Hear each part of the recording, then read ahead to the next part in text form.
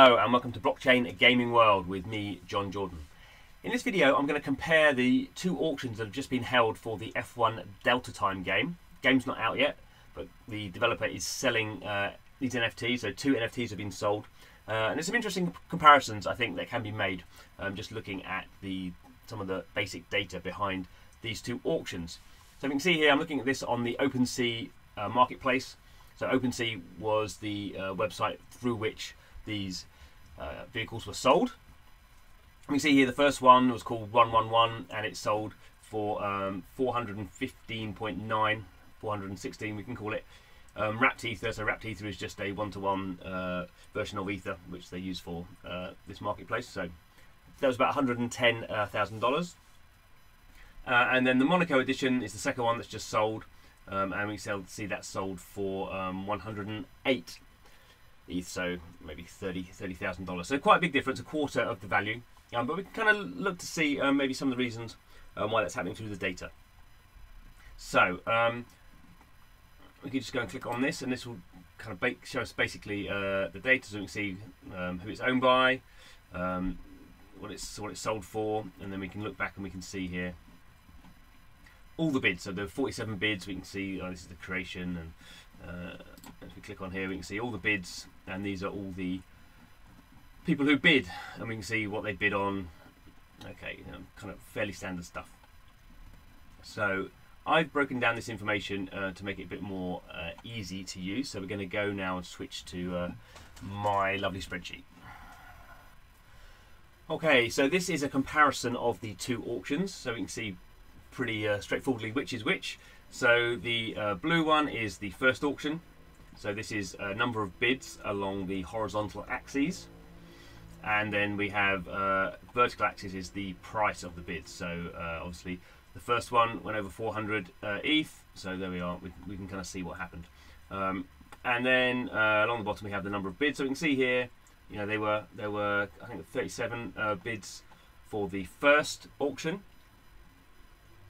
Obviously a lot more for the second auction, so I think 47 bids for the second one. Obviously the trajectory is pretty different as well. As soon as we get into this period of like 10 bids to 20 bids, we can already see the first one is really taking off. And the other interesting thing I think to see is the first auction, you see these very big jumps in the bidding value. So we kind of see, we're under, if we click here we can see. So here we're on 76, and then we go up to 114, and here we're on 189, and suddenly we're going up to 200, and we're almost going up like 100 ETH there. So we can kind of see there's a very different dynamic going on in terms of this auction process.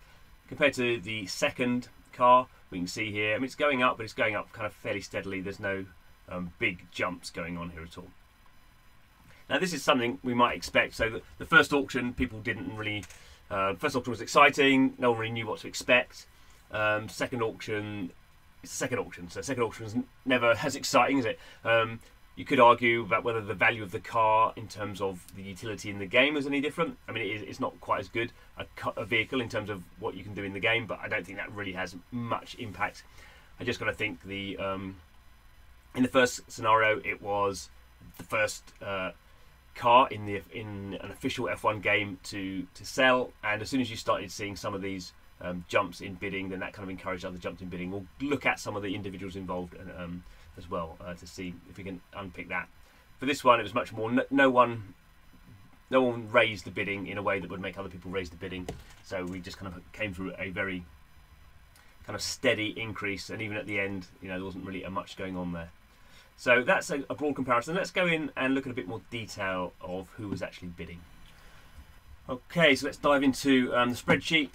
So this is just how I've taken the data that was from OpenSea and put it into a spreadsheet, so it's easier to make graphs from. So the important thing here we're looking at here really is the names. So these are the names of the people doing the bidding. This is taken from their OpenSea, so OpenSea kind of pulls from their wallet. And we can see here we've got the bids going on. I'm counting the number of bids. We're looking at the value in WETH up here. Some putting some information about how much money they've got in their wallet through looking at Etherscan, and also looking at what they've got in terms of NFTs already. Won't really dig into that sort of stuff. That was just kind of more for my background. So what we can see here, up here, this is like an average of all the bid increases. So the average bid increase was 17%, but you can see as we looked in that other graph, there wasn't really a lot going on. There wasn't really any massive increases in bidding. If we compare that with the first auction, we can see here the average was 28%, so that doesn't seem like much more, but we can see here there were it was jumping by 50%, 60% here. So we can see there was these big raises, these big kind of staccato jumps. What's interesting to see is quite a lot of the names are the same.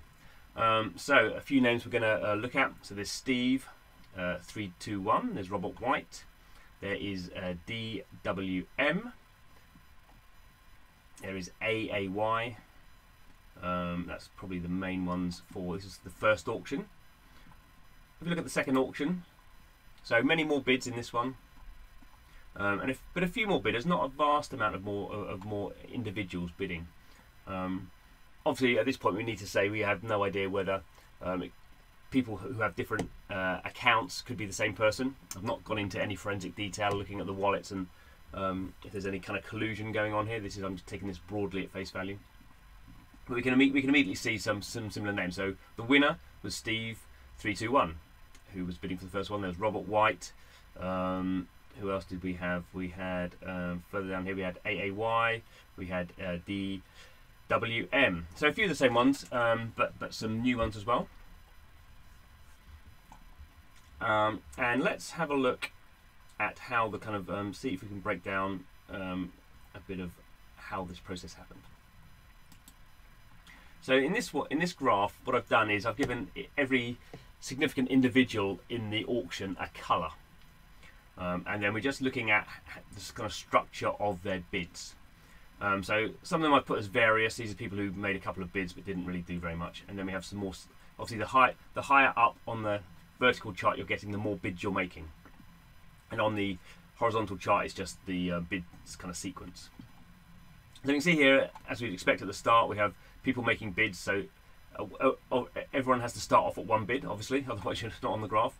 And then we can see some people make a second bid, and then some people make a third, and we can go up and up and up. And then we can see here, someone made 10 bids. So if we click on that, we can see this is Ogasahara. Looking at their wallet and looking at their name, probably Japanese. Obviously don't make too much of that, but probably Japanese. So they made 10 bids. And then we have Lovely Lily. Significant new person made 6 bids. Obviously, the other thing to look at is the further we are on the horizontal line. This is where this is the end game. This is where the significant stuff is happening. So we can see here that Ogasahara is kind of bidding. Makes the most bids and is bidding. Throughout all the time. Pretty much every second bid, they're making a bid. There's a kind of cut-off point here when we start to see. These are the final 3 bids here. So Lovely Lily makes 6 bids. And then we have Robert White. So we looked at Robert White before, 7 bids, and then Steve 321, the eventual winner, makes 8 bids. So what's particularly interesting, I think, here is when we looked at the first auction, it was Robert White who was doing the big aggressive 50% bids. And in fact, during that last auction, Robert White pretty much increased their bid 50% for the majority of their bids. They're not doing that in this case. They're making a lot of bids, but they're not ramping it up in any way. And what's interesting is that Robert White and Steve 321 both have a lot of ETH in their wallet, so you can look obviously through Etherscan and see what they've got in their wallet. They in fact had the same amount of ETH in their wallet as they had in through the previous auction. So they had 300 ETH. So we can kind of see here what's interesting is, one, no one's making aggressive bidding. Even though these people have the capacity to spend a lot of money. So obviously the assumption must be that these people, Steve 321 obviously wanted to win it, or they wanted to win it because they won this car. But there was no one, if we assume these are separate people, there was no one, there was no bidding war started, even though these two bid all the way up to pretty much almost 400 ETH in terms of the first case. So it's kind of interesting scenario there. Lovely Lily and Ogas Sahara. If you look at their wallets, they don't have as much kind of ETH in there. They have like 100, at one point 130, I think, ETH. But if you know, while they want it, they haven't got the capacity to outbid. So I think maybe that's what potentially calms down the situation here. The other thing is, you should say this is the second auction, so it's unlikely that the second auction is gonna the car there is gonna, the vehicle, the NFT is gonna be worth more, be seen as having the same value as the first one, by any regard, by any, certainly any psychological regard. And in these auction structures, it's all really about psychology. What's also interesting to see is we kind of mentioned them previously. So here we have AAY. So this person bid in the first auction, but really didn't get very involved here. So they just did two bids, and we have DWM. I think let's have a look. Yeah, only one bid, and a few kind of minor things here. So there's these two are quite interesting. So we have these two people, Luco, who may have bid in the first one. It's hard to tell, and how do you pronounce that? Tilo, who were kind of bidding early on down here, but then suddenly make bids towards the end. So there's a much more interesting scenario happening here in terms of this auction. Let's compare that with the first one. So the colours are the same. You're probably looking at the colours, but there we go. So we can see here what happens. There's fewer bidders, so it's a bit kind of easy to see. And we can kind of see there are, again, there are some people who are bidding a lot. So the DWM makes 9 bids, but we can see towards the end, it's basically Robert White is bidding against Steve 321. So they're making their bids. Then interestingly, the person who wins the first card is just a random person who just makes their first bid and kind of takes it from these two who have been bidding up all the way along. There's none of this kind of scenario where so no one comes in at the last minute and bids to win the auction. But there's not this kind of Robert White and Steve 321 don't have the same kind of aggressive bidding pattern that goes on for a long period of time. So they right at the end they do make Robert White makes the second to last bid, and then Steve 321 makes the final bid. So there is a little bit of that, but there's nothing like the same kind of passion or kind of aggression going on here. And as we say, kind of AAY in the first case makes 4 bids, 5 bids even, and then DWM makes 9 bids. But they, for whatever reason, they're not really attracted to this new kind of car. So why didn't the second car, the Monaco car, sell as much as the first car? Well, we can just see from the patterns, really at no stage of this auction was there anyone trying to drive this kind of scenario. And you can understand at the beginning, it makes sense. There's going to be more people interested because the first auction picked up quite a lot of press. So more people are going to be chancing their arm. Most people don't have 100, 200 ETH lying around in their wallet that they want to spend a car on, they want to buy an NFT with. So you can understand that it takes longer to take off. But no one at this kind of stage, when it's getting up to 75, 50, 75 ETH, no one makes the big bid to take it up through the hundreds at a kind of fast pace. The other thing to point out is these auctions were held over 3 days, and when it got to the end point, if you made a bid, then that pushed the timer out another 5 minutes. But we don't really see any kind of aggressive stuff happening here, and I think that's kind of a good point. I'm not sure that the developers of F1 Delta Time particularly are surprised by this result. I mean, I think they were surprised by the first result. I think everyone was surprised that someone would spend $110,000 or nominal $110,000 value of cryptocurrency on something. This is probably more what we expect. It's still $33,000 on something that arguably would be hard to resell for that value. But I guess what's interesting is at this point, people at the top of this kind of auction, people were putting more ETH into their wallets in order to bid up what's going on. In this case, that's not happening. People aren't even bidding to anything like the maximum of their wallet. So they're just from an excitement level, the second auction didn't get close to driving the same amount of excitement, because you only need, obviously in this case, you only really need 2 people to drive this up. This is what happened here. This was Robert White and Steve321 driving the price up. In this case, Robert White and Steve321 were both in the auction, but neither of them cared enough to try and really force the same scenario as happened in the first auction. So there we go. I wouldn't say a damp squib, but I was kind of expecting, maybe foolishly, maybe with a kind of data head on, I was expecting something a bit more interesting to happen at some point, rather than this very steady curve. But there we go. I guess what's interesting now is to see how the game turns out. So the F1 Delta Time game is not released yet. And I guess what's also interesting to see is can these very high valuations of these NFTs at any point be